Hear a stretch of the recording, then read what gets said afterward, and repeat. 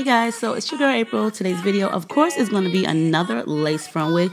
This one is by a company called Jackson Wig. They did send it to me in this cute little pink box. It's a 22-inch lace front and it is 130% density.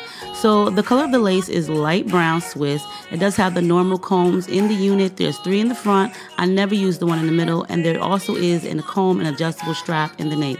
Now this, honeys, was all the hair that I did pre-tweeze from that hairline. Even though it's a natural hairline, you do want to make it look as natural as possible. So that's why I'm about to cut some of these ear tabs off, because normally what I do is just tuck it behind. But for the sake of this, I want it to look as natural as possible. So we're going to brush away those little tiny hairs just to get everything out the way. Get ourselves our rat tail comb, and I'm just going to position this right above my ear and make sure that it's snug, it fits properly. And I'm going to use my clip, and I'm just going to cut away. Now, first of all, be very careful when you're cutting above your ear, because you really don't want to cut yourself.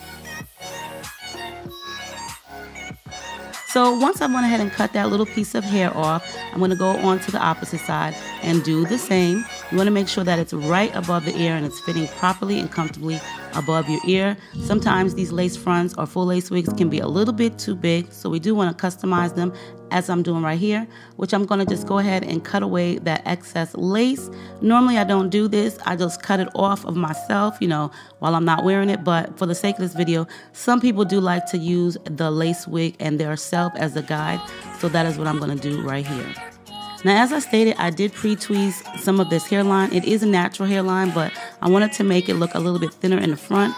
And also, I did want to make sure that my wig cap matched. So I did change it. I do have some makeup on it already. Not really sure which one I'm going to use, but prior to that, I'm just going to beat my face a little bit, you know what I'm saying, before I beat that wig cap.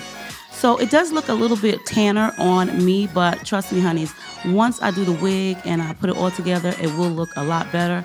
Opposed to me using like something that's really, really light, I'd rather use something that is more closer to my skin tone. I'm also going to go ahead and do that in the inside of the wig, just because I did not bleach any knots, but I did bleach them way after the video, and either way, it did still look good. Now, just to keep my wig cap in place, you guys know I do love Pump It Up hairspray. Along with that, I do love Aussie, but lately I have went back to my Pump It Up depending on the project and what I'm doing. And just to make sure that it dries in place, I'm just going to use my blow dryer on cool and just, you know, blow dry down that wig cap.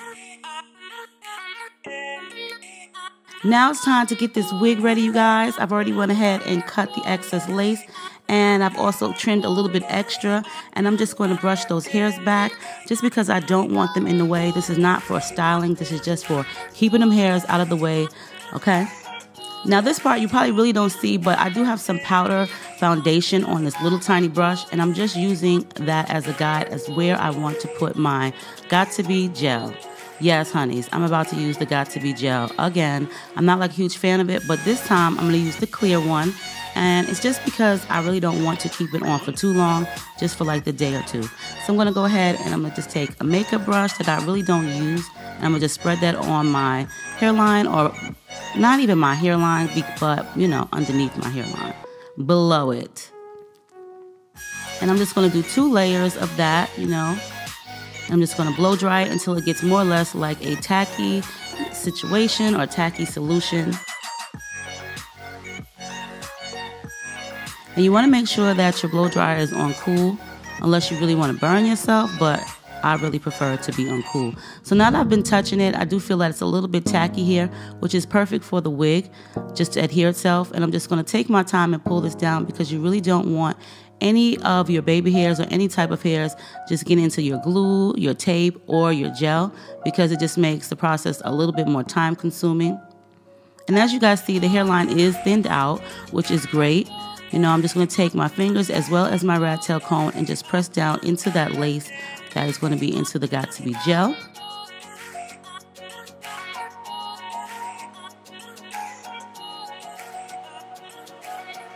This wig is actually really nice. I didn't really have to do much but just pre-tweeze the hairline on it.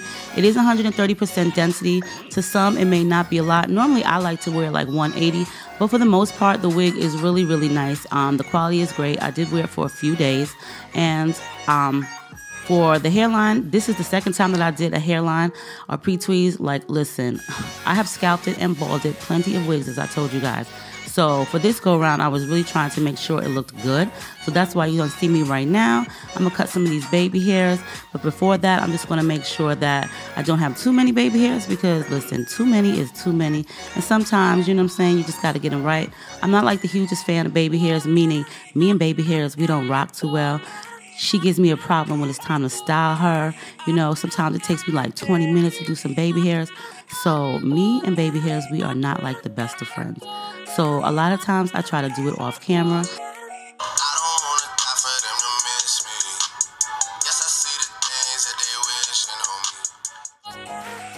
As I was saying, sometimes I do the baby hairs off camera, and you know, it takes a few minutes for me. Sometimes I like it, sometimes I don't. It is what it is. But I'm gonna make my part on this particular side, which is the right side, and normally I do on the left, but for this video I wanted to do it on the right, you know, switch it up a little bit. I'm gonna use some of this Lotta Body wrap lotion just so that way I can get my part down and on fleek. And I'm just press the part down, and I'm gonna just take my curling wand, the biggest barrel, and I'm gonna use it as if it was a pressing hot comb. I will be getting me one of those because listen, it makes the job a lot easier. But this Irresistible Me curling wand system works just as well. It's just like, you know, 8-in-1. I could do more things with this opposed to just with a pressing iron. So I'm just gonna press out those sides, you know how they say, melt that lace down. And that's what I'm doing right here. And it does actually work with the curling barrel. You just need to make sure that you don't burn yourself. As you guys seen on the top, it always seems like I'm always like, I could feel the heat the most on the top of my head. So you wanna make sure that you're just being extra careful. The heat is on 450 degrees on the barrel, and just to kind of like dull down that bronzy look or reddish tone in my wig cap, I'm just going to use some of my pressed powder just to make it look a little bit more natural. This wig is actually gorgeous.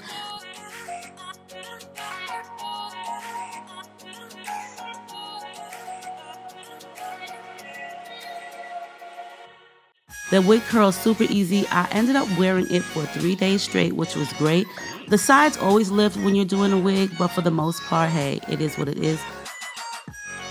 I like the unit. It's not as full and dense as I would like it, meaning it's not a lot of hair, but it does look a lot more natural than most. So if you guys are looking for a natural wig, then I would highly suggest checking out jacksonwigs.com. They got some fast shipping, but the quality is really impeccable. The prices are affordable. As you guys see, I am just going to swoop behind my ears, you know what I'm saying, brush it out some. I think it looks really, really cute.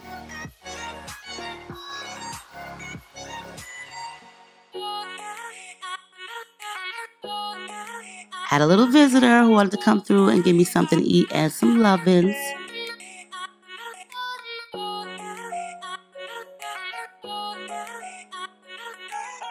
I hope you enjoyed the video. As well as that, make sure you check out jacksonwigs.com to finish off the style. Of course, I did use some of my favorite, which is the Pump It Up hairspray. This is the Super Hold. I've told you guys before, I have actually tacked down my wigs using the Pump It Up hairspray, you know, especially if I only want to wear for the day or for like, you know, 8 or 10 hours, and it works great. But you could definitely sleep in your wig with the Pump It Up hairspray. So this is the final and finished look, hunties. I'm feeling myself like, look, I'm saying, did I hook up that hairline or what? Like, yes, honey. You know it wouldn't be a video without one of my little side swept swoopy-doops right here, just to show you guys how good them edges and sides look. I love you guys. Make sure you rate, comment, subscribe, thumbs this video up, share it with all of your social media friends. All of the links and the information will be down below for you girls, so that way you can check out jacksonwigs.com. They are on Instagram, so I love you, and I'll see you guys in a soon-to-come video. Bye.